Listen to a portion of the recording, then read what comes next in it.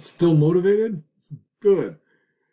Well, we've kind of gone through the psychology and the theory stuff. Now let's look at how we can apply those theories in practice. One of the most important things you can do as a manager is to empower your people. Where possible, let them set their own goals, make their own decisions. You want to be careful that you're not giving up your authority as a manager, but you do want to empower your people. It's a very powerful, not to overuse the word power, but it's a very powerful motivator. Instead of being the boss, what you become is the coach. You're guiding them. You help them to grow. Now, people are going to, when you do this, are going to be looking at you, and they're going to tell if you're being phony about this. So you've got to be really sincere about this. You really want to help your people grow. You want to see that they can get promoted. Hey, people are going to want to work for you if you can help them get promoted. Right? They'll say, oh, wow, look at all the people that work for Frank there. And every time they work for him, those people get promoted. I want to go work for him. I'm motivated to work. Right? You want to be the leader, right? The coach. Now, other things that businesses do to try and meet some of these needs and motivations are they might have different ways of working. Some people might work, for example, 40 hours in 40 days. Give people 3-day weekends all the time. That can be a powerful motivator. I've seen cases where you do 80 hours in 9 days. And then you get days off, right? Then you get I've seen crazy stuff that doesn't work, where you work 4 days during the 40 hours in the day, get 3 days off, and then you work 4 days at night shift, and get 3 days off. That kind of stuff is not necessarily motivated. But you might want to accommodate people. This is more a Hertzberg kind of thing, right? Some of these things. The work environment is more a Hertzberg hygiene factor. But you might allow people to have a flexible work schedule. Come in later or earlier and leave earlier or later. Now, the core hours is the idea that if you do have flexible work hours, you want to make sure that there's times when everybody is still available. You want to make sure, for example, that you can have meetings. So maybe you will allow people to come in early and leave late as long as they work 8 hours plus an hour for lunch. But everybody needs to be around, say, between 1 and 3 o'clock. That way you can schedule meetings and people will have a time to get together even informally if they need to. Other things that people do, and I've seen this sometimes, is job sharing. You have 2 people do the same job. Instance I saw of this was actually a supervisory position where there was one supervisor worked Monday, Tuesday, Wednesday, and the other supervisor came in Wednesday, Thursday, Friday.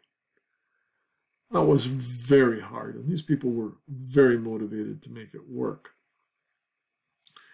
Think about having different supervisors come in, and they overlapped on Wednesday so that they could be consistent, and they kept in touch the other days when they weren't in, just to make sure that they're giving their people good direction. But that can be a tough thing. And of course, there's telecommuting, allowing people to work at home. That allows you to sit and do work like I'm doing right now, and you can sit here in your shorts and do work. Not always the best. They found out that people tend not to be necessarily as productive. You get caught up by looking at other things. You can look at cat videos or something on YouTube. Or I look outdoors and I decide I want to go out and do something. Melissa Mayer was one of the first employees at Google, and she became the CEO of Yahoo. And when she came in, she ended all telecommuting. She just said it's not productive, and people are taking advantage of those kinds of things. We'll see. It does have its uses. Different types of rewards that you can give people. Well, there's merit pay. That's for doing well. I can have an incentive plan. Piece rate is if you produce so much, I will give you so much pay. I could share profits. I can help share if you reduce costs. Sometimes you might put your compensation at risk. I have a base pay, but you could get a bonus. The bonus might be based upon your performance or the company's performance, or sometimes both. Sales commissions. I give you a base pay, but you're going to make more the more you sell. Another type of reward, and we've talked about this in the past, is simply time off. People value personal time. But a key component or key thing to remember in terms of motivation is many people want visible rewards. It's not sufficient just to say, hey, great job, but you're getting this secret award. People want to be able to go home and say, look what I got, or tell their friends or their coworkers. Things you can do. I just mentioned this game sharing. You can share the cost savings with people, or you can have profit sharing. Awards, such as parking places, plaques, talked about this before, just visible recognition. ESOPs, these are employee stock ownership programs. Basically, you grant stock to people. You just give stock to your employees, not to anybody, but to your employees. The idea behind that is you motivate people to do well in the company's behalf, not just your behalf. So if you're walking around and you see something that's not right, you don't go, oh, that's not my job to pick up that piece of trash or whatever. You go, oh, wow, or I can help this customer. It's not my job, but if I help this customer, I help the company, and my stock is worth more, the stock that the company gave me. Stock options are a grant that the company gives you to be able to buy stock in the future at a particular price. These are kind of difficult to describe, but I'll give you a simple example. Let's suppose that the stock price today is $30 for a share of your company stock.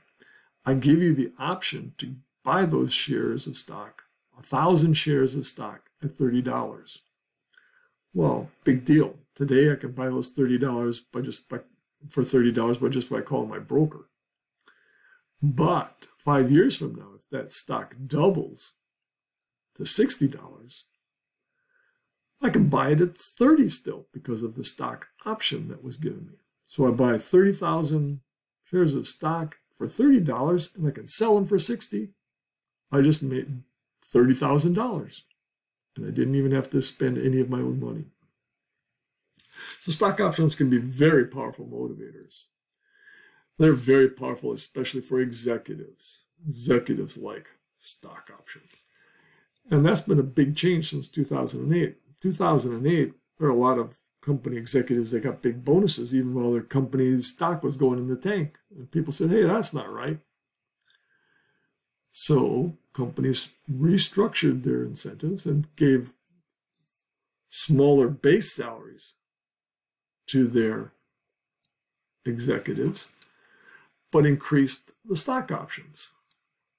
Well, then when companies started doing really well, people were complaining, oh, look how wealthy these companies are making. They're executives, right? Well, but when the company doesn't do well, those stock options are worthless. If the stock goes down, stock price goes down, they don't get that money. And so in 2020, when the coronavirus hits and stocks just went in the dumper, so did a lot of executive pay. And I can put money in bonuses. I can put deferred compensation. This is compensation that you will get at some point in the future if you meet particular measures. Golden parachutes is a term you may hear. This is kind of to help employees or particular executives if they leave, if they're fired. They're given a golden parachute. In other words, they're given money for leaving. Not sure that's a great thing. I would, if it doesn't work out, I'd say go. But sometimes it's good if you have a merger, for example, and you have to get rid of some executives. You want to give them an incentive to go. And those would be called golden parachutes. All right, that covers motivation, a brief overview of many of the theories and practices. You should know the different theories ranging from Maslow to equity, and there's obviously a lot of terms in here that are very useful.